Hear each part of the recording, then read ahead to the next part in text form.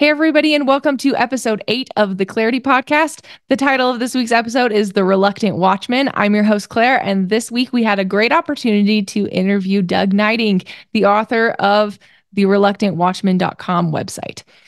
We had a great discussion tonight all about Doug's journey coming out of the church and how coming out of the church to come closer to Christ really brought him clarity in his life.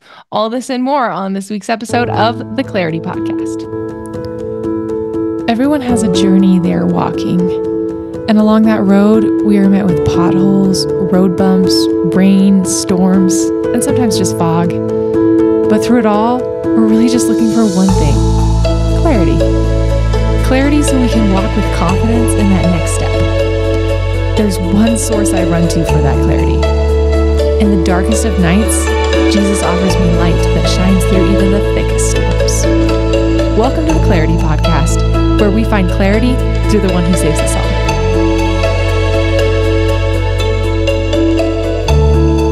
Hey, everybody, and welcome to episode 8 of the Clairity Podcast. Today's guest is the Reluctant Watchman. The cat's out of the bag, guys. The Reluctant Watchman is Doug Gneiting, and I am so excited to have him on our podcast tonight. Thank you so much, Doug, for coming and being on our podcast. Hey, Claire, thank you so much. I appreciate it. I'm looking forward to being able to have a chat with you tonight. Yeah, you're so welcome. I want to just jump right in and go ahead and introduce yourself to our audience. Tell them who you are, how old you are, where you're from, and tell us a little bit about yourself and your life currently. Yeah, so a little bit of a background. So born and raised in Eastern Idaho. My background, or at least my heritage, comes from that farming community. So small Eastern Idaho community. Louisville is where my grandfather, parents grew up. So really hardworking people, just down to earth, very hardworking. With that came a lot of maybe a lack of patience.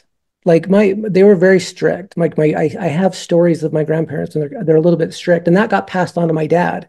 He was pretty strict in some of the ways that he raised us, but as much as I analyze my dad's life, I have to appreciate the work ethic that he instilled in us, and that was really a beautiful thing. Both of my parents have passed on, and I actually live in the home that I grew up in, so that's kind of an interesting little note. So I'm back with neighbors that I grew up with, and it's really kind of an interesting turn of events. But yeah, born and raised here. Really, my childhood. I don't know if any childhood is typical, but hunted, fished. The Boy Scout program was really the heart and soul of at least our growing up, because I have 5 brothers, and my dad was a scoutmaster for as long as I can remember. And so everything we did was scout related, scout and church related. So all of that went kind of together. So born in the covenant, my parents met, married, had all of us boys. So born in the covenant. My dad had a little bit of a rough period of his childhood. His dad died or my grandfather died when my dad was 17. So some interesting things that went on in his life, but when he came to know the gospel, he really gravitated to it. I think later in his life, my dad ended up attending the temple at least once a week for over 20 years. So he lived as best he could the gospel. So that was really just my beginning of my upbringing. From graduating high school, went and served my mission to Spain. So southern coast of Spain was my mission. Really some amazing 2 years, like really spectacular 2 years of the lessons that I learned there. And I say lessons learned, like a lot of things to do and a lot of things not to do. Like I learned a lot of things about culture. Really, really fascinating 2 years. When I got back from my mission, I ended up going up to Rick's College. And in between semesters, I met my wife, and we got married shortly after we met, and then had our kids after that. So currently we have 4 kids, 2 boys, 2 girls. We love our kids, and they're a handful on occasion. So when we got married, had kids, we've moved, I think 10 to 12 times, something like that, since we've been married. So it's been really, what that one thing it did for us is we got to meet a lot of friends. We got to see different we got to see different leadership styles within wards. And that was really kind of a fascinating thing to see how one stake president would do something or one bishop would do something. I think 4 or 5 of those years, though, were really in the heart of Mormon country. So down in Utah County, that was interesting to be able to see just the nuts and bolts of how the culture played out. In that one neighborhood that I lived in Highland, one family out of the entire neighborhood was not LDS. And the ward was an entire single square block. A Wow. 1 mile, it was a 1 mile block. So that's how condensed the neighborhood, the population of members were down there. But yeah, so anyways, after that, I eventually moved from Utah back up here to Eastern Idaho and have just been enjoying the work. I work independently. I do freelance work. My degree's in graphic design and really enjoy the creative field. So I do a lot of photography, videography, and anything related to graphic design, that type of work. So any other questions? Yeah, that's so awesome. So I'm going to loop back around to your experience in Utah a little bit later. But for now, I want to jump back to your childhood. And I want you to tell me a little bit more in detail what part the Mormon church played in your childhood. It sounds like your family has been long-standing members of the Mormon church. So you were born into the Mormon church. And what did that mean for you as a child? What did that look like? And what did that feel like for you when you were growing up? So growing up in the church was everything. It permeated the social fabric of our lives. It was everything. Everybody we associated with essentially were members of the church. Every Sunday we would go and we would meet with members of the church. All of our youth activities were all members of the church. And I think even at school, it was at least 80% of the members or 80% of the students in my high school were members of the church. And so really a heavy population. So my childhood was that was it. We didn't do anything that really was outside of that. We studied scriptures as a family as often as we could. We weren't perfect at it. So yeah, it pretty much just was everything to us. All aspects of our life were in the church. Yeah, that makes a lot of sense. And I think it's a super common story for people who are long lines of the Mormon church, right?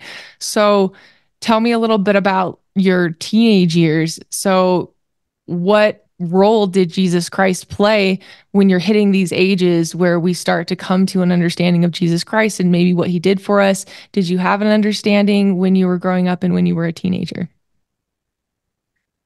My understanding of Christ and his role, I would say whatever the church position was at the time, that's what I understood as Christ's role. I saw him as a redeemer, as a savior. I don't know if I had completely, through my teenage years, had read the Book of Mormon all the way through.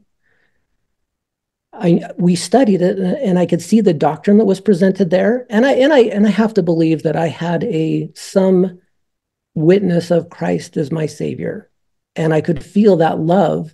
In fact, I know that it was there because that's what I held on to later in my life. So I know that those roots were planted and that I did feel them. So there was a little bit of this idea though of fear toward Christ, at least this concept of judgment. Definitely this idea of, am I going to be damned forever because of my actions? Like, you see the imperfections of a teenager. We know ourselves pretty well, and we see our faults, and we know when we do things that are wrong, and we're just like, shoot, how is this going to play out? And there was this idea that you needed to hit a certain level of righteousness. And to some degree, we wore that as a badge of honor to a degree, that we were trying to do better than other people. So the culture led to a sense of judging other people because maybe they I don't know, did drugs or they drank or some other thing. Maybe swearing, that would be a good example, right? Like, oh no, those people used language that was different than mine. Oh, we're so much better. And so there was a little bit of a judgment on my part as far as seeing people and thinking, oh, they're just not living up to the standards that they should be. Yeah. I was actually just talking to my mom about that the other night where I was telling her, when I was a teenager, I had so much fear because I was like the quote unquote perfect Molly Mormon girl in other people's eyes. And in my mind, it's not that I was like aiming to be better than anybody else. I just wanted to be as good as I possibly could be for God. And whenever I messed up, I fell apart because I was so afraid that I was going to not please God and not make it back to God. That I think that was a really big cultural thing. So I definitely see what you're saying there. So I'm assuming you were baptized when you were 8 years old. Is that correct? Yeah, I actually have a picture in my mind of when I was baptized. I remember a little bit about it.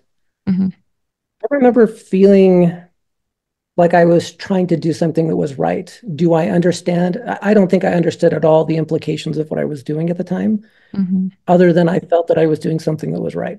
Yeah, that makes sense. So then you grew up, you lived your teenage years, and you went on a mission to Spain. So what made you decide that you wanted to serve a mission? It is what you did. Um, the pressure to serve a mission, the peer pressure to serve a mission is intense. It's just what you do. And I do have to temper that a little bit in that I would see missionaries like the concept of a mission was talked up so much.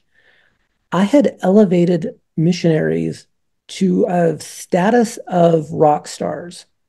When I was younger, I would see an elder or a sister and I would just be like, wow, those guys are missionaries. Like it was, I elevated them. And I think in part it's because leaders elevate themselves. So we create a caste system within the church.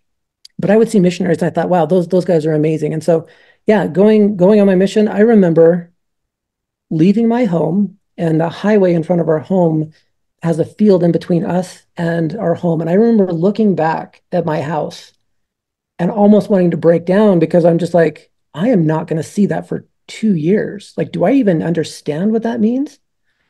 And it was tough. It was tough to go out. You know, there was homesickness that came with it, but massive amounts of pressure to go, like incredible amount of peer pressure to go. Yeah, so did you feel that elevation you were describing, did you feel that within yourself when you were that missionary? Did you feel that like I am the Lord's anointed? Did you feel that a lot? No, no, I don't. No, I don't think I did. And maybe it's because of the experience that I had right out of the gate. I had this vision in my head. I had been told actually that the mission president is selecting the very best missionaries to train you. Trainers are the best missionaries in the entire mission. Within a week or two, I found out that my trainer should have been sent home, but he begged the mission president to let him train and he would do better. So I got a missionary that really broke so many rules. And as much as I could say, you know, I could cast judgment on whatever happened with that, I'm so grateful for the experience I had to see a missionary doing his one thing and then me having a decision to say I get to live the gospel the way I want to. And it helped me stand up against a senior missionary, right? He was my trainer. He's the senior. He gets to make decisions as the senior missionary. It helped me realize later in my mission, like, no, you can do what you want to do, regardless of what he says or doesn't. We got in arguments. It was an interesting experience to go through that with my first trainer. And then I just saw missionaries realizing that they have all the problems that everyone has in the world. We're just trying to do our best to teach people about Christ. Hopefully, at least hopefully that was our goal. Yeah, it sounds like you had a pretty humble and teachable spirit when you were on your mission. You were one of the missionaries that went to actually teach the gospel, which is fantastic because I know there's a lot of like both sides of missionaries serving in the past and now in the present too. So tell me a little bit about how you felt after the mission. Do you feel like the mission made you was a big role player in the man you are today? Like, people say all the time. You know, one of the things that is drilled into missionaries is exact obedience to rules. And there's a big distinction there. I remember, I think it was my younger brother. He said when I came home from my mission, he's like, I didn't recognize you. It was an interesting place to come home because the gospel had been everything for 2 years. You eat, drink, sleep, and breathe the gospel. And you also eat, drink, and sleep reporting and trying to meet goals. And so it did teach me, one thing it did do is it taught me how to work really hard, even though you weren't seeing results. We had one of my companions in the city of Almeria. I think we knocked something like 800 doors in a week. And I think we taught one discussion in that week. And I actually called it the hallways of hell, because we would go into these apartments, we would ring the little bell, and we would get somebody to let us in because you had to get through the gate. We'd go up to the top floor, and then we would just spiral all the way down the staircases, knocking every single door. We did this day in, day out, day in, day out. I knocked more doors trying to speak with people in that week than I did the remaining year of my mission. I had such an aversion to knocking doors after that I knocked fewer doors the rest of my year of my mission than I did that one week. And so it did teach me to work really hard and to realize that, it's an interesting phenomenon within the church. The church has found out that missionaries who go to missions with very low success rates, and if they're able to endure that, have set within themselves, they almost have a lifelong member in that missionary because they're able to persist through persecution. Wow, that's a really interesting point. So tell me about when you came home from your mission, you came home, you got married. Tell me about the part the church played in your married life, bringing up children, stuff like that. Yeah, marriage. Uh, there was that. I think one of the things that my mission president said is one of my goals coming home was to find a wife, to get married. That was one of his invitations, and I ended up meeting my wife. We dated off and on. Well, I shouldn't say off and on. We dated. We once we met each other and we started going on like our first or second date. We saw each other every day until we were engaged. And I remember being in my office for the place I was working at the time. I remember specifically asking in prayer, is this the woman that I should marry? And it's one of the few times in my life that I have had what I would consider an overwhelming, powerful spiritual experience. I was like, that did not come from me. One of the few times in my life that I said, if that's not God answering a prayer, I don't know what is. And so it was pretty shortly after that I ended up bringing up the idea of getting married. So we both of our families totally in the church, and that's something that I looked for in my wife was, do we have a good gospel foundation? Where's our foundation? And I could see her family, her work ethic, her love for the gospel, and her love for family. And that's what really drew me into her, of just how wonderful and beautiful a person that she was. And her family was wonderful. She has tons of siblings. But when we got married, we went off to college and started doing, I think, just the newlywed things, right? We got callings and award. Our son came 9 months and a week after we were married. You can do the math on that one. Came right after we were married, and which we're grateful that we had children because it taught us a lot. I've asked the question later in life, like, should we have waited? And I look at my kids now and I'm like, no, I think we're in a beautiful time in our life to raise our children. So raising them, we did all of the typical things. We made the flannel boards to do family home evenings and to put the plan of salvation up and watch the videos and, served in all of those callings in the church. So to me, I consider a pretty standard Mormon upbringing in the early part of our marriage with our kids.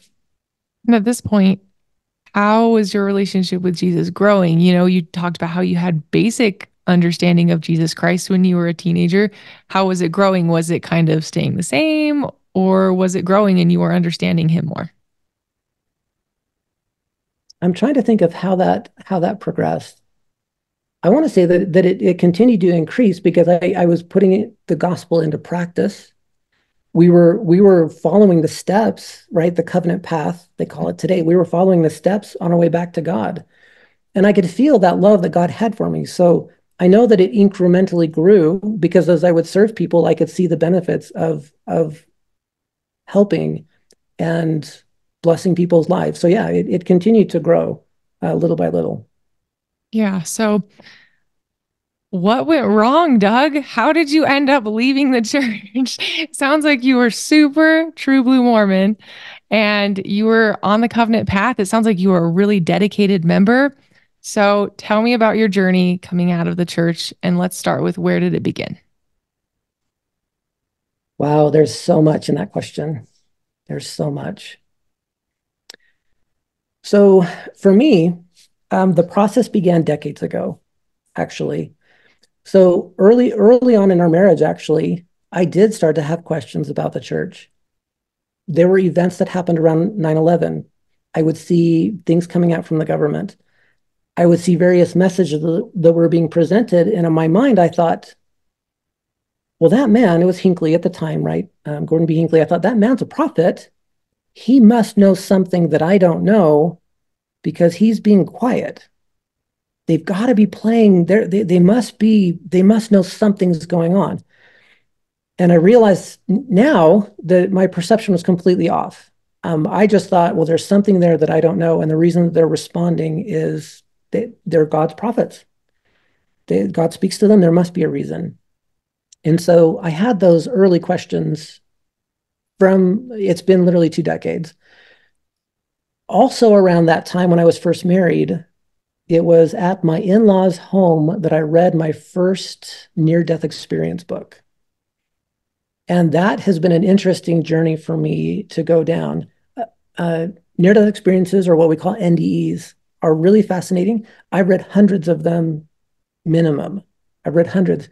I don't believe everything that's in them. And I think that NDEs are very specific, tailored to the individual. But there's some pretty astounding insights that we can get from the lessons that they learned or principles that they learned. So some of those were really interesting. And that's where later in my life, I had a friend share a book with me. It was an NDE from a lady, and she really talked about these last day events. And I thought, oh, wow, look what's really going on. And I jumped into this world that I didn't even know existed, which was we could call it the prepper movement or last day signs, whatever. I spent a really long time studying these events and the signs of the times. And that was a great thing. I think it was time well spent. I actually have a document that I wrote it's probably 86 pages long that details the research that I did about the last days. And it was taking ancient scripture, modern day dreams and visions, and then combining that with the LDS church presidents and other church leaders. And I was just trying to get this idea of what's going on. Where should I be? Like, are we really living in these times?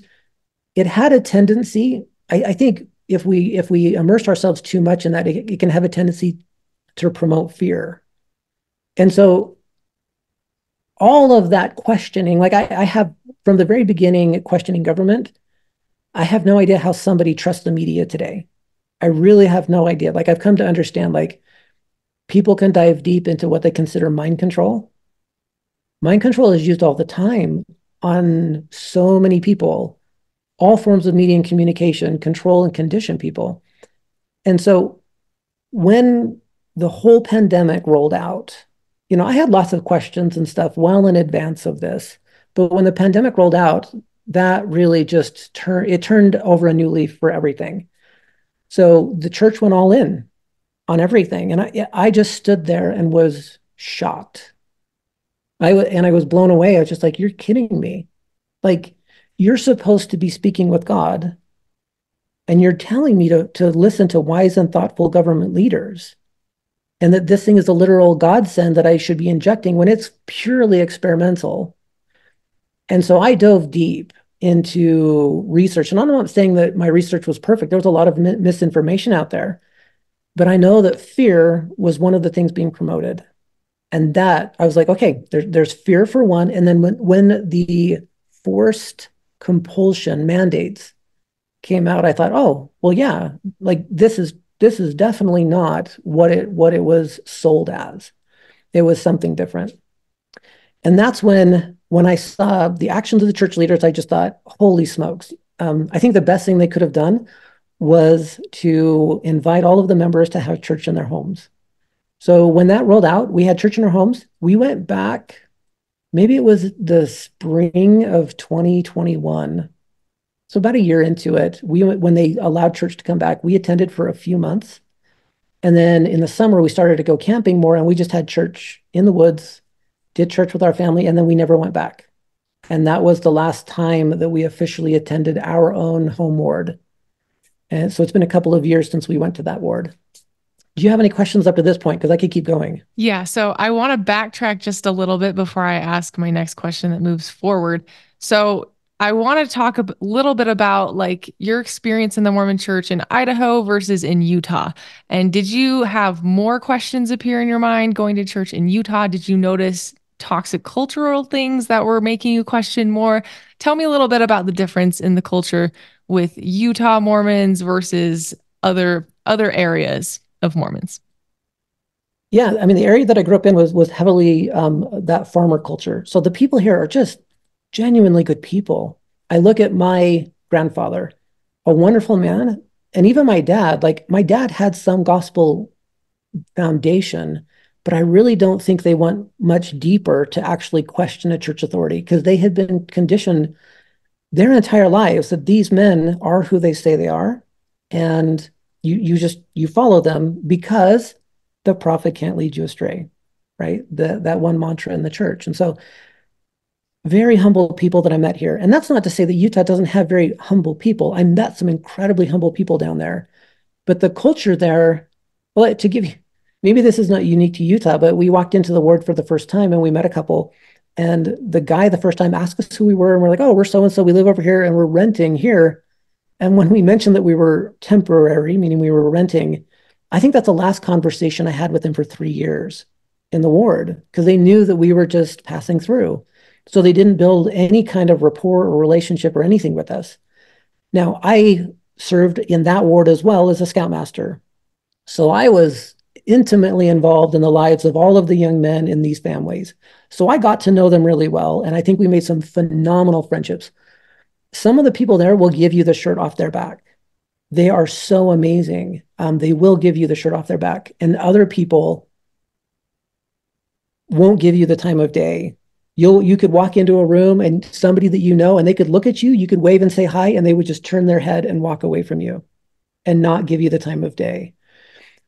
So the culture overall is just hyper saturated with the church. It was interesting to see even some of the youth down there.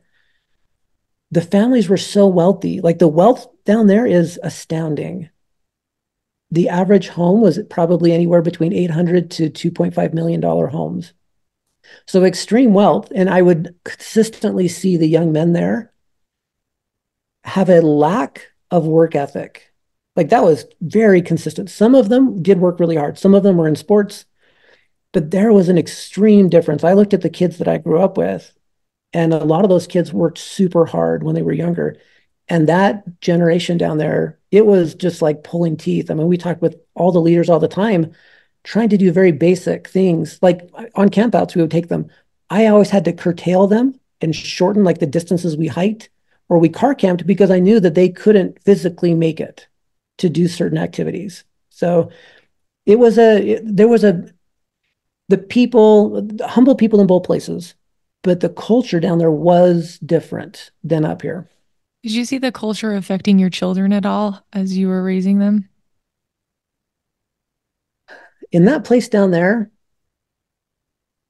they were still pretty young when we raised them down in Utah. They were in those younger years. I think the classes they attended, the typical primary and the Sunday school classes, they would have been the same ones that they would have gotten up here. Other than I did see that they would see the wealth and the way that it was spent. Like, my son had one friend that his dad was going to give him a PT. What was it? It was this really fancy truck, kind of an off-road truck. And he wanted a very specific Toyota. And so instead of just taking this brand new truck that his dad had, his dad went and bought him another different brand new truck so that he could have that one. And it cost more insurance and all these other things that went with it.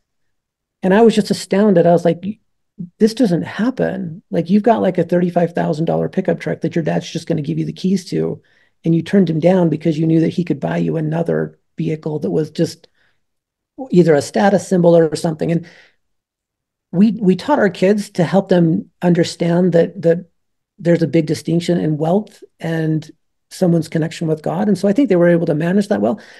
But obviously there are things that do rub off when they see that type of a culture.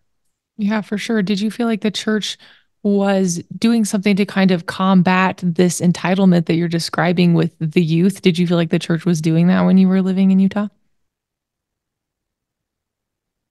No, not really. I mean, in reality, if you were to look at the type of members who were called into leadership positions, for the most part, every stake president that I've had is wealthy.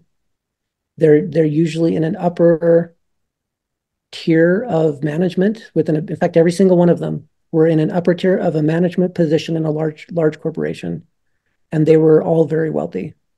Yeah. Makes you feel like, callings and higher callings are more of a status than anything else, right? And I think we've kind of seen that leaking more and more and more into Utah culture as the church gets deeper and deeper and deeper into things that are wicked and things that are not so good. I've lived in Utah my whole life, so I don't know the difference, but I definitely can pinpoint the things in culture that are really harming people in the long run and harming our young people. So I think that's very interesting, and I appreciate you sharing that. A note about that: there is something of status that comes with receiving a calling in the church. Mm-hmm. When a bishop gets called, there is a status that goes with that. When a person gets called to a stake presidency, there are levels or perceived levels of righteousness that definitely go with those callings.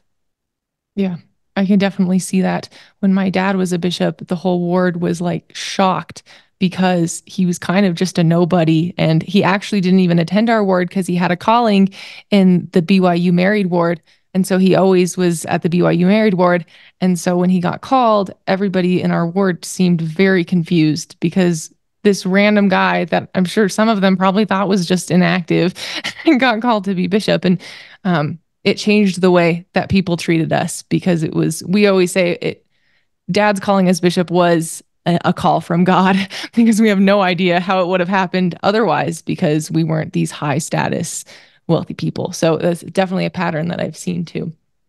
So tell me if you could pinpoint, let's say maybe like the top three reasons you have for leaving the church. What would you say that those reasons were?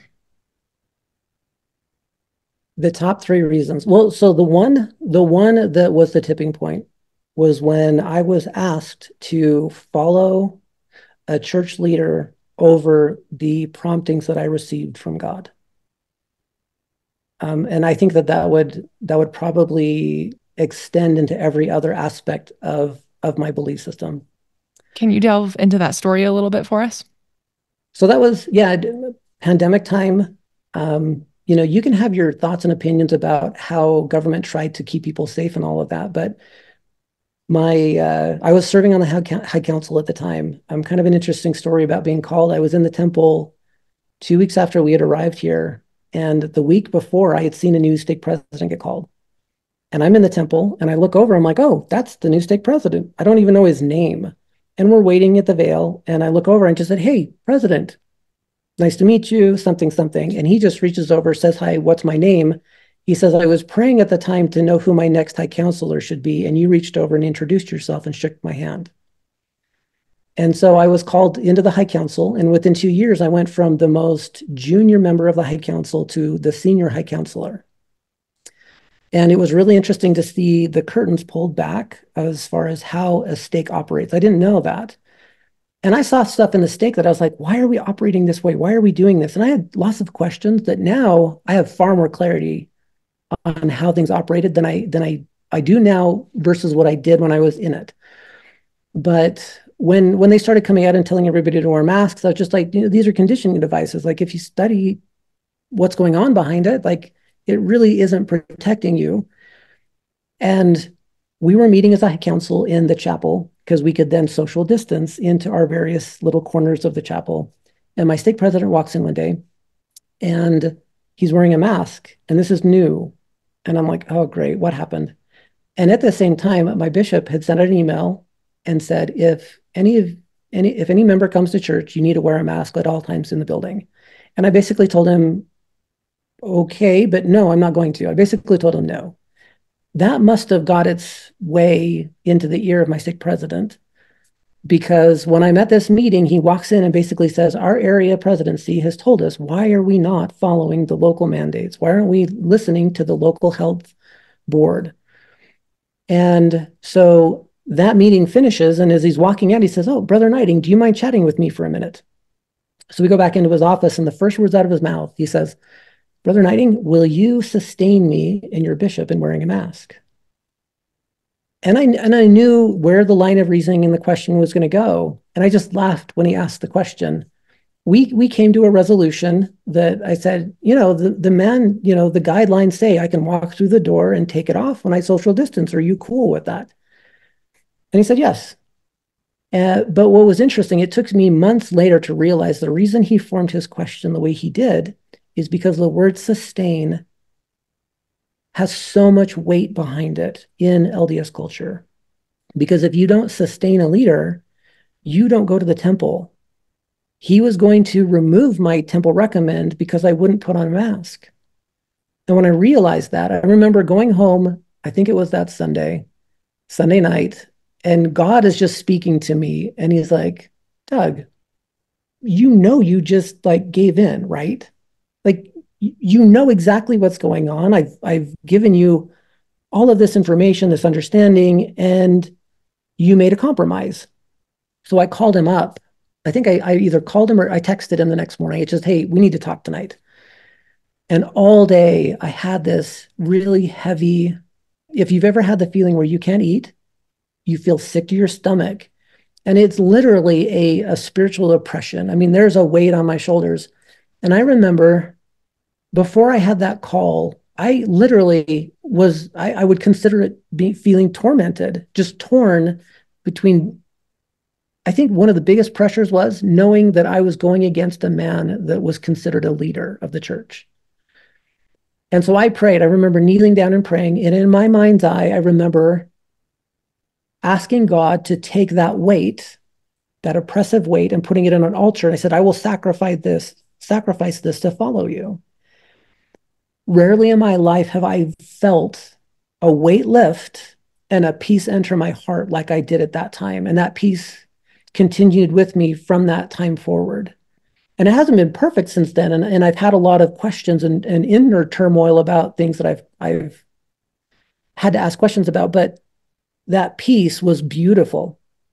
So the call with my stake president, we basically said, hey, look, if you need somebody to sustain you in doing this thing, and I understand that the church, they had yet to promote the shots. I said, I know that they're going to promote it. And if you need somebody to sustain you in that, that is not me. And he said, okay, I see that we need to make a change here. And there's some email exchanges back and forth where he essentially said, and this is pretty typical from a cultural standpoint in the church. He said, I know people that if they feel that they have received revelation contrary to the leaders of the church, you can know with a surety that you are on the road to apostasy. And I've asked a lot of people that question, and that seems pretty typical in LDS culture. So I had a little bit of communication with my stake president after that.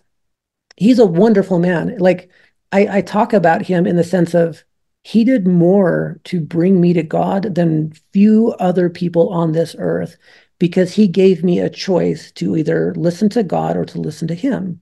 And I know that he would probably balk at the idea of what the decisions that I have made since that time. But man, I can't have anything but love in my heart for him in helping me to grow spiritually since that time.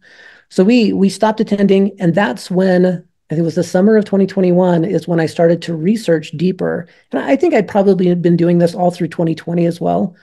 But I started to research deeper into, well, what is the gospel? If I'm not going to this church, what is this temple? What is this tithing? And so that really pushed me into studying topics. And I created a massive library of research of all sorts of different topics. Yeah, that's amazing. So tell me, delve a little deeper into your studies and more things. Because to my understanding, you officially left the church last year. Is that right? Yeah, I think it was the end of September, 1st of November of last year. Okay, so tell me a little bit about your findings and your studies that led you to make that decision. What were more of your reasons where you were like, oh, something is off, this is contradictory to scripture, or whatever your findings were? Kind of pinpoint some of those for us.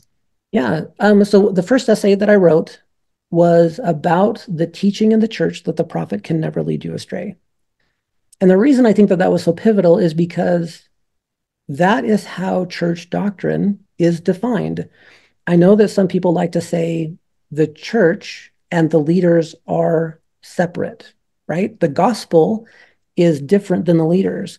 And I would strongly argue against that because everything, the way that they interpret the scriptures becomes the gospel in the church. Anybody who studies church history should realize that there were doctrines taught in the early part of the church that are not taught today. And not only that, but you have leaders in more modern days condemning what a previous leader said. So the question is, well, what was that the gospel? Was it not? So the one that I would say is probably the most influential teaching in the church that caused me to separate is the teaching that the prophet can never lead you astray. And most members of the church will just say, oh, that's the official declaration. I think it's one or two where Wilford Woodruff, quotes that. And so I dug deeper and I found probably 150 instances from church resources where the church teaches that. And it goes all the way back to Brigham Young. Joseph Smith never taught that. In fact, he taught the opposite of that. So that was surprising for me to see the contrast when Joseph was alive and when things shifted with Brigham. And I know that Brigham actually taught both things. He taught that he was a fallible man, but then he also taught that he couldn't lead you astray. That happens more than I could ever imagine in the church today, that you get, we could call it two-faced teachings. You could call it hypocrisy or just double speak, right? They will teach one thing and then they will teach another. So this principle that the prophet can't lead you astray, Jesus literally taught in his teachings, if we believe the New Testament, that even a true prophet can lead you astray. And that was one of my first ones. One of the essays that I wrote later on was about the parable in Joseph Smith translation, Mark 9. And that's where Jesus literally teaches that a prophet can lead you astray. The more fascinating part about that, though, is it blew my mind when I saw what the church had done with that verse of scripture. So if nobody's familiar with the parable of Joseph Smith translation Mark 9, so Mark 9 talks about three different symbolic elements. So there's a hand, a foot, and an eye. And the translation from Joseph Smith really adds beautiful clarity to what those symbols represented. The hand is a family nurturing environment. If those people are leading you away from God, you cut them off. Societally, we walk after people, and that's the foot. So if they're doing it, it can be political, social work, whatever. Those people have the capacity to lead you astray. Cut them off. But then he gets to that one about the eye, and the description is really beautiful there. I've actually got it pulled up here where Christ says, "And if thine eye, which seeth for thee, him that is appointed to watch over thee, to show thee light, become a transgressor and offend thee, pluck him out." So it's a beautiful description of a seer and someone who has been literally appointed to be a watchman. Like, you can't get a better description. So I read that and I just thought, well, what does the church really say about this? And I was floored when I read it. If people aren't aware, the headings to the scriptures have a little recap from the church. This is what the church says. Jesus compares cutting off an offending hand or foot to discontinuing associations that may lead one astray. And I sat there and I looked at that and I said, they didn't. So they reference the hand and the foot and no eye, but they acknowledge that the parable taught by Christ is about people who can lead you astray. So there's a couple of things going on there. One, they're being deceptive because they know that there's a teaching in the church that Jesus literally taught that a true prophet can lead you astray. And by them removing that, they acknowledge that they want to hide it from the members of the church. So the reason that that's so significant is because everything, at least in a hierarchical structure of a religion like the LDS faith, is everything's a top-down structure. So if we can't question the guy at the top, then you either have to get in line or step out. Like or you are happy with silence, right? And I know people that's okay. So that was my number one. I don't know if you have any questions about that, but that was one of my top traditions and teachings in the church that I knew I will call it anti-Christian because it's literally contrary to what Christ taught. So, what would your response be to people who say things like, but the prophets and the apostles teach so many good things and there's so much good that comes out of the church? What would your response be to that? You know, I think that there are people in the church, they can quote scripture just the same way that I can. I This is the way I see it. When I was young in the church, I was very ignorant of the scriptures. I did not understand the scriptures, and I was conditioned from the time I was young to leave the interpretation of scripture up to them. And so while I truly do believe that there are some very good people in leadership positions in the church. I think they're very humble people. I think they're very good people in the church. I have some deeply held feelings about some people in the church that I think are knowingly and willingly leading people astray. I think they know what they're doing is not right. But I do think that there are certain teachings. Here's the way that I could put it. When I look at the early church and what Joseph said, I can take in name only so many practices that are good. Baptism, sacrament, temple worship, keys and authority, service, ministering. I think we could almost touch on the majority of the, tithing, fast offerings, fasting, service, sacrifice. I could take every one of those principles and in name only, those are true principles. How we define those is where the nuts and the bolts of doctrine and the gospel actually come into play. And that's where my opinion differs on almost every single point. There's Yeah. very few doctrines or practices in the church that I would say, oh, I completely agree with that. Yeah, I think you just hit the nail on the head right there. It's the way that we define those practices that differ and that are, in a way, tearing people apart from each other because the culture is such a big deal that when we start to redefine and in more of alignment with what God is teaching, people tend to grind against it because we're so conditioned to just follow the leaders. Is that kind of what you've been seeing on this journey? Yeah, I tell you what, the pressure to follow and to step in line, there's two different points I hit on. One of them in the handbook of instruction, it says that the way that the church defines apostasy is if you repeatedly and publicly oppose a church leader. That's apostasy. It says nothing in there about going contrary to Christ and his gospel. Now, the reasoning behind that they can say that is because everything that they say is the word of the Lord. So to oppose a church leader is to literally oppose Jesus. And you have to ask yourself, what happens with an institution that says that the men at the top of that institution are on an equal footing, essentially, with Christ, if you disagree with them, especially given when we have scriptures like 2 Nephi 28, 30, and 31. In 31, Jesus says, you will be cursed if you place your trust in the arm of flesh without getting a witness of the Spirit first. And in my letter of resignation, I put a note in there for my family, if they ever want to read it, that I said, if the LDS leadership from the pulpit in general conference says, today you may hear truths and there may be things that are not true, it's your responsibility to ask the Spirit whether what we say is true or not. I'd be back in the seats next Sunday, because that allows a conversation for the members to then ask, well, what did you hear? What did the Spirit teach you? And you have the ability to raise your hand and say, hey, I have a question. But per handbook and tradition, if you publicly voice a dissenting opinion, you'll be excommunicated for apostasy. Yeah. And you see that too in the lives of members where they ask their leaders some of these questions and the leaders just kind of they kind of pussyfoot around on it. They're just like, well, we're not really supposed to ask those questions.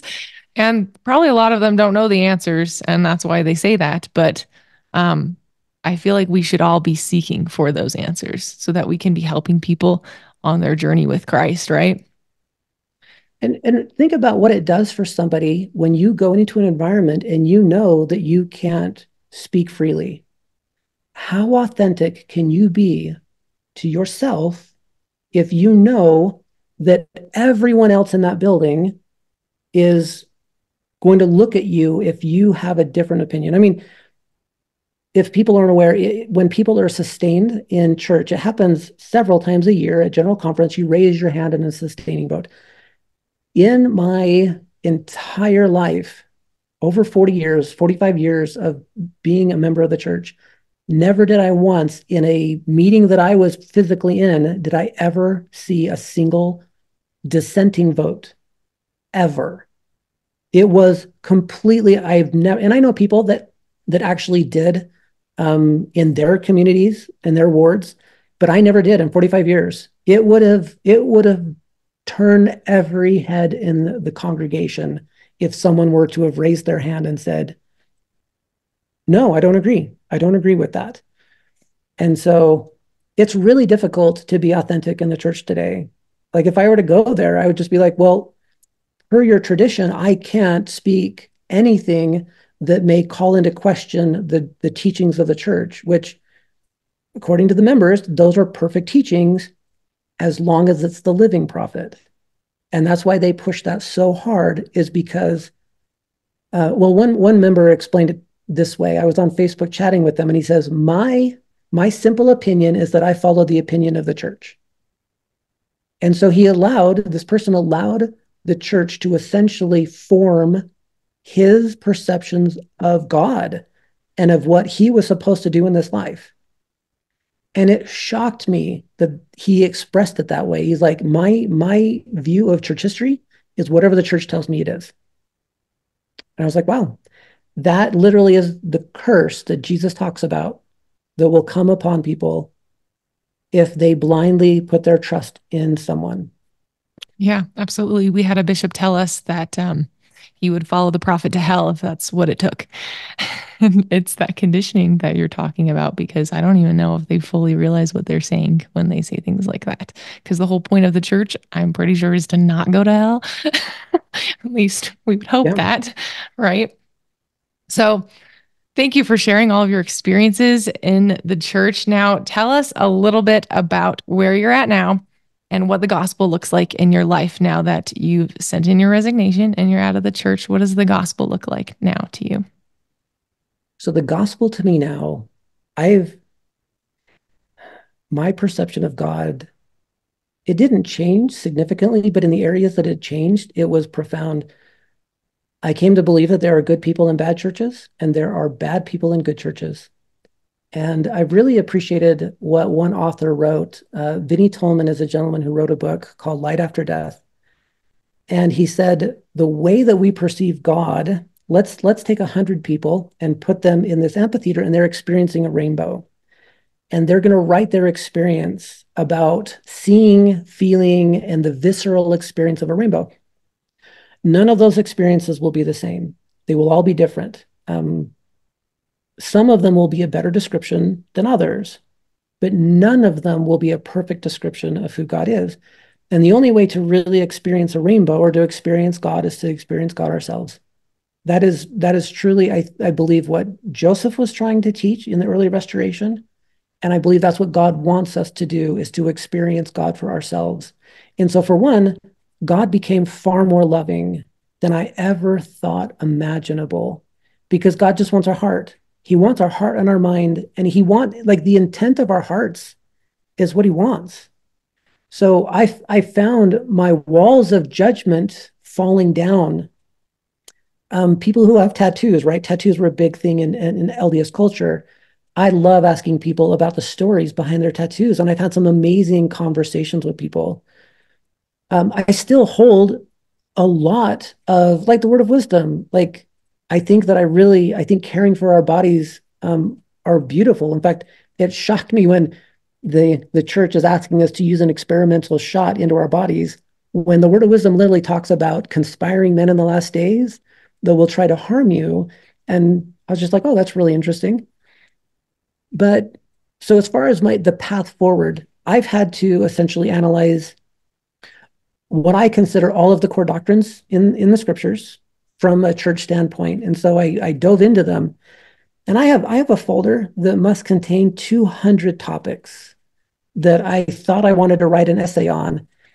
And I ended up not abandoning them, but I put them aside because I found out that over time, all I was doing was finding ways to nitpick things that I had a question about. And I was like, ooh, I can get in there and I can, put the screws to them, as Brigham would say. I can get in there and I can really help people start to expose what's going on in the church. And I got to a point where I was like, this isn't really helping me. It's not bringing light or happiness or joy into my life. And so a huge shift happened in that time. I guess I could bring this up, and you're familiar with this, but I ended up studying a set of records that opened my understanding greater than I ever thought possible. If people aren't familiar with the Nemenhah records, it's essentially a history of Hagoth, who's a shipbuilder in the Book of Mormon. When he goes north, it's a record of his descendants for about 1,600 years. Their teachings in there are so beautiful. When I compare their teachings to what I believe Joseph was trying to teach, it mirrors so much of the early church. It's a people that lived the law of consecration for the majority of their time until the Gentiles came and pushed them out of their lands, which we know that modern day tale, but that's essentially the history period.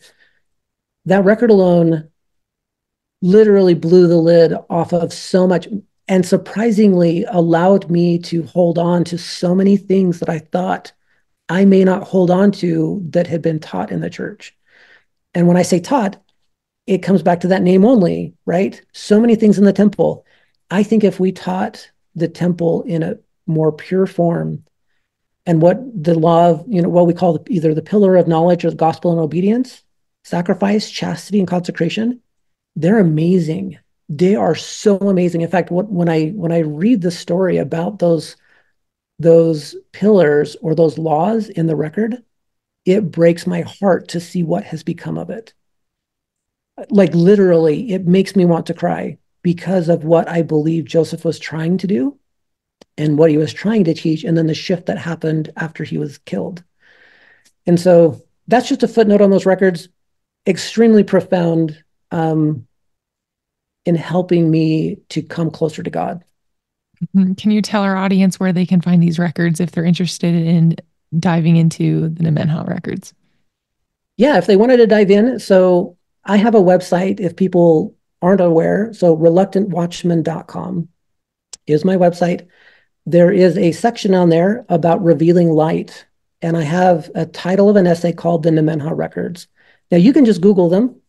You can find them there's a website that prints their books, or you can download a PDF from them. I really appreciate the PDF because then I can do keyword searches and I mark it up on my iPad. So that's the preferred way that I read it. But that is one way, or just Googling it, and you can find it. Yeah. I personally have delved into the Nemenhah records as well in the past year, and they're fantastic. And I'm learning so much. And just like Doug, it's amazing how many of the things that I was questioning really hardcore that I realized it's not all bad. And it almost gave me an even greater gratitude for my experience in the church, because you do reach a point where you get almost bitter that you've been lied to for so long. And I had to shed the bitterness to be able to learn and be taught by God the things that he needed to teach me. Do you relate to that, Doug?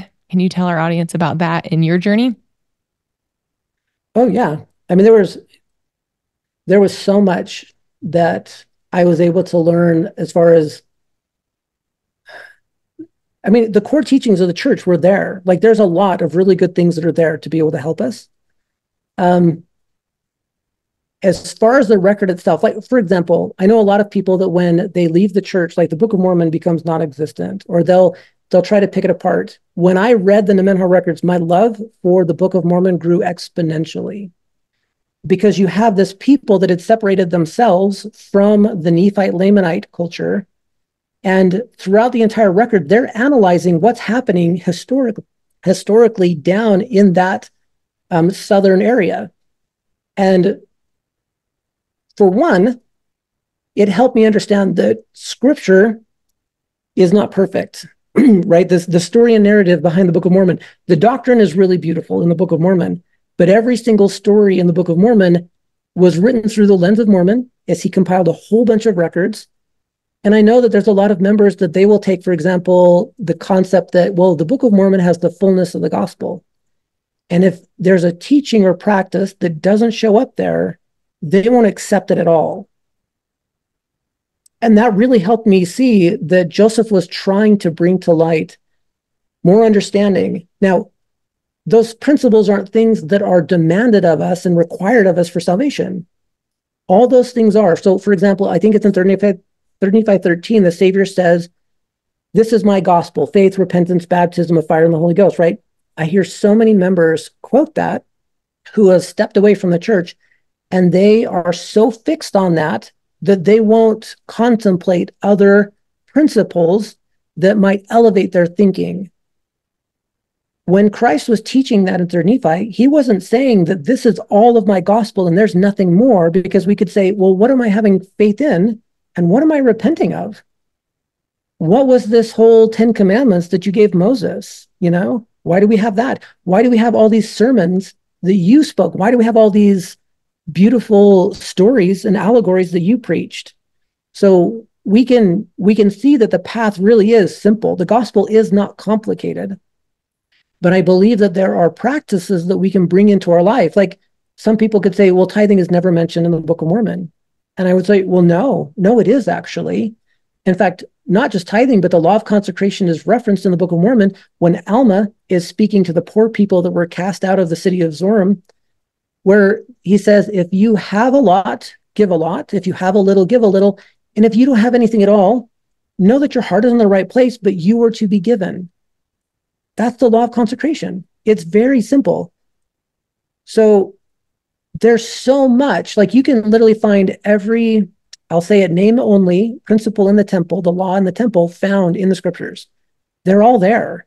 Chastity's there, sacrifice is there. One thing that I've been doing lately is studying more about what Christ's atonement meant, or at least how they teach the atonement. And Christ's atonement began before the foundation of this world. It wasn't just Gethsemane.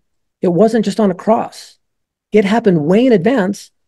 And the Holy Ghost plays a role more profound than anything that I've ever realized in my life. Like, in fact, if you were to say, what's one of the core things that kept me from it aided in me leaving the church. It's because the church promotes a glass ceiling of revelation. There's a point where when God speaks to you, your revelation has to stop somewhere. I cannot understate or overstate, however you want to put that. I cannot say how important the Holy Ghost is in helping us reveal truth. It's like Moroni 10:5, where it says, by the power of the Holy Ghost, you may know the truth of all things. It's like we forgot that in the church because the church tells its members, oh, be careful. Don't go study that from that source over there. Just have reliable sources from our correlation department. It's like they forgot the Book of Mormon teaching that says, no, dude, if you guys have the Spirit with you, you literally will be able to know truth from error, right from wrong, righteousness from wickedness. So I've never seen a record that teaches the principle more frequently to validate all things through the Spirit than that record. Hundreds, I would easily say hundreds of times. Yeah, I've definitely seen that in the record too. And it's amazing because it really encourages this beautiful relationship with God, which is the Father, Jesus Christ, and the Holy Spirit, right? But how often do we not even think about the Holy Spirit? Because, that's just not, I didn't understand the difference or what part that played when I was younger until I started diving deeper. And then the Nemenhar record just opened this door. So I definitely see that for sure. So Share with us some of the hardships that you faced from leaving the church and making that decision. So the question is what kind of hardships have come? It's really difficult at the beginning to not have that bitterness. I know that you mentioned that. There are so many emotions that come up when you feel like you've been lied to, or, I mean, not just feel like you've been lied to, but you see the deception. And when you read the scriptures and you realize that there are doctrines taught that 100% contradict what Jesus taught, it's really difficult to go through that because you see the impact of what those doctrines are cause you to judge people. It caused you to reject people who were kind people. As far as one of the things that is really difficult, and I would say I still am trying to figure this one out, it's being able to love my family members without thinking that they're judging me every time we get together. My study of the gospel was, how would I put this? It wasn't the best, even early on in my marriage. Like, I mean, you would study off and on, but I wasn't immersed in the scriptures. It was only when I had those questions that I dove in. And so my life right now, like if I were to sit down with a family member, one of the topics that would come up would be religiosity. It would be my spirituality. It would be things that I'm learning. And so when I go to these meetings with family and friends, it's really hard sometimes to sit there and talk about the weather. Because I'm just like, do you see this? Do you see this? And in fact, since having stopped attending church, I have studied conference talks more than I ever did when conference was going on, when I thought I was a faithful member of the church. And the reason why is because I wanted to know, are these men actually speaking for God? Like when they teach something, can I critically look at it? And so that is one of the hard things is I have seen family members pull back and pull away. I had a conversation with a brother-in-law right after I put out a social media post telling everyone not to get a shot.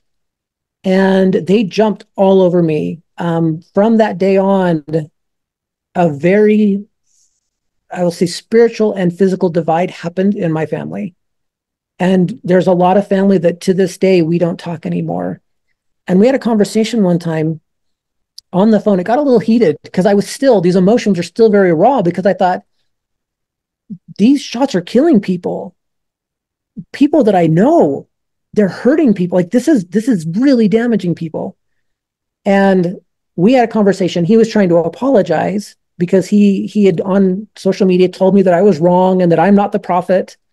I never claimed to be a prophet, but I was questioning the prophet, which in their minds, I was literally questioning God.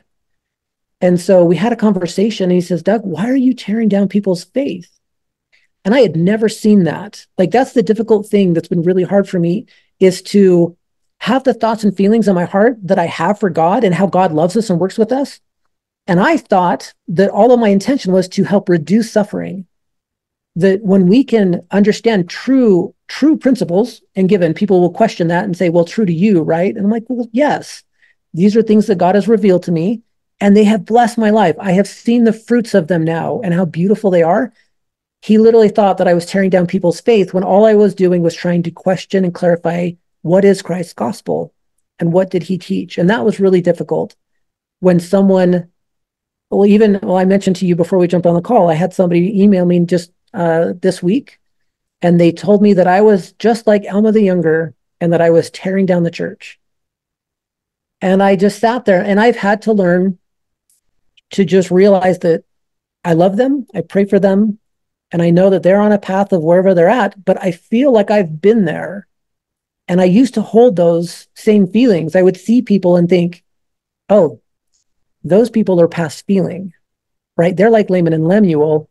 Anyone who leaves the church has obviously left God. Oh, and by the way, the church teaches you that, right? Brad Wilcox had a talk where he says, if you leave this church, you lose everything, which includes your connection with God, your understanding of who God is. And there's fear literally driven into the hearts of young men and young women at these firesides, teaching them that if they leave the church, they literally will lose their eternal identity, and salvation in the eons and eternities of time. Yeah, it's kind of crazy that it's the church that is the link to our salvation, and it's not Jesus Christ anymore. It's become almost solely the church, the church, the church. And I feel like that's a tragedy in society. Um, so tell me, how have you come closer to Christ since all these things have happened? You've had hard experiences, you've had good experiences. How have you come closer to Christ, and what does that look like now in your life? Right? Christ became far more relatable in the sense that he did so much for me. I didn't realize the sacrifices that he made to be able to help us. And I found that Jesus literally he does not judge us in the sense that I was always taught. He will always love us regardless. I also did find, though, that as part of his love, like love is a really interesting concept. When it teaches in John that God sent his son down because he loved the world, you can read all throughout Jesus's teachings that he asked us to repent and to turn. You'll notice that he invited us to do all sorts of things to bring more joy into our lives as we helped people. And that also meant sacrifice. The principle of sacrifice is one that I'm learning little by little is a beautiful, beautiful doctrine. That when we give of ourselves voluntarily, not by compulsion, compulsion is not a way of heaven, but voluntarily, that is what God wants. And so Christ did so many beautiful things. And his gospel is, I will say, simple, but it's more profound and deep than anything that I ever thought possible. It is really, really beautiful. And so I have found that Christ is so willing to meet me whenever I want to turn to him, and that I can find that peace. We are all fallen. When I've learned a lot about the narrative about the garden, or what we could call the Garden of Eden, it is essentially a story of all of us. It is a story of mankind. It is not our condemnation of a woman who partook of an apple. Okay, that entire story is, for all intents and purposes, allegorical. It's a symbolism of us. We should put us in that state. We are all fallen, and Christ is the difference. What he did for us, his sacrifice for us, his teachings for us. His example is what we should be striving to follow and to exemplify. And I do believe that he wants us to be taught by messengers, which can be good. But more than that, I believe he wants us to be taught directly by him. And I've felt those promptings and those urges and those impressions as I have sat in meditation and I have studied, that I know come from God. I know that they come from the Lord. As we study his fruits, like his teachings, even though they've been translated through the writings of men, for the most part are beautiful, right? Not every time a man says, "Thus saith the Lord," was the Lord actually telling him to do that thing. But if we're able to measure the fruits of those things, then we can find what his gospel is. And it is beautiful and it is simple. I love that. It's beautiful and it's simple, and we need to be measuring the fruits. I absolutely love that. So, last question, Doug. How do you find clarity in your life now? How do I find clarity? That's an excellent question. I think we should ask it often. How do we define who we are, and what is God asking us to do in our own life? Independent of any other person, I think that for me, clarity is being able to have a conversation with God and have God speak to me and say, this is a good thing for you to pursue at this time. And some things I felt very much inspired to do, things that I've been inspired to study, people that I've been encouraged or felt prompted to reach out and to speak to. But anytime that we can feel love in our life, like if we feel the fruits, I believe that it's very profound when Lehi gave his discourse where he said there's opposition in all things, there's righteousness and wickedness. I know that some people don't like to say that they know something to be true, but I believe that I can say that love is greater than fear. I believe that I can say that sacrificing for someone else is greater than selfishness. And for me, that's clarity, is to be able to know that God loves us perfectly and beautifully and unconditionally. I love that. I love that so much. I think that's a message that all of us, no matter where we're at in our spiritual journeys, whether we're in the church, out of the church, or in another church, or coming out of another church, that is the message of the gospel of Jesus Christ. Love is the message of the gospel of Jesus Christ. I absolutely love that. Thank you so much, Doug, for coming onto the Clairity Podcast. It's been a pleasure talking with you. If you guys are interested in finding Doug, you can find him on thereluctantwatchman.com. One more question, Doug. Why did you decide to name your website The Reluctant Watchman? A bit of a funny story. So people may be familiar with the phrase, the reluctant statesman. So that came from George Mason, who was a statesman. He actually helped write some, I believe it's the early Virginia State Bill of Rights. He actually was instrumental in writing the official Bill of Rights, as well as some of the language for the Constitution of the United States. The reason they call him the reluctant statesman is because he felt that the Constitution didn't do enough to abolish slavery, and that he felt that it gave too much power to the federal government. So he was reluctant to sign his name to the Constitution of the United States. And the reason I chose that is because I look at all of the doctrines that I was raised with. I'm still very willing to support truth and ideas, but I'm not one that's going to say, well, the church told me to do this, so I'm going to do that, and I'm going to sign my name on that, that temple recommend that says that I have to pay my tithing in this way, and I have to obey a church leader, and all of the other things. And so I love the concept of watchmen in the scriptures. And I just thought, the parallels between this concept of reluctancy, George Mason, it didn't stop him from doing what he was doing. He was reluctant, but he was extremely engaged in the process of helping people understand freedom and liberties. And I hope that that comes through in my desire to help people come closer to God. I love that. That's awesome. All right, guys. So you can find Doug on thereluctantwatchman.com. I would highly, highly recommend checking out his website. I know that his website helped me a lot as God was teaching me things, and also just on this journey of coming out of the church and feeling like, am I the only person on this planet who thinks this way and that God is giving these revelations to? And I found Doug's website, and it was just like, oh my goodness, okay, I'm not alone in this world. Like, God is teaching all of his children. He's helping us to come out of bondage. He is helping us to gain a greater understanding of who he is and how we can live his gospel. And I feel like Doug has really done that through his website. So go check out thereluctantwatchman.com. And thank you so much, Doug, for coming on the podcast. Hey, thanks, Claire. I appreciate it so much. Thank you for tuning into this week's episode of the Clairity Podcast. If you guys are interested in coming on the podcast and sharing your story of how you have come out of the Mormon church to follow Christ, or have come out of really any church to follow Christ at a deeper and more personable level, please feel free to reach out to me. You can find me on clarity.podcast@gmail.com, or you can DM me directly at Forged in His Fire on Facebook and on Instagram. If you guys are interested, feel free to reach out to me. We would love to hear your story of how you found clarity through Christ in your life. All this and more on the Clairity Podcast.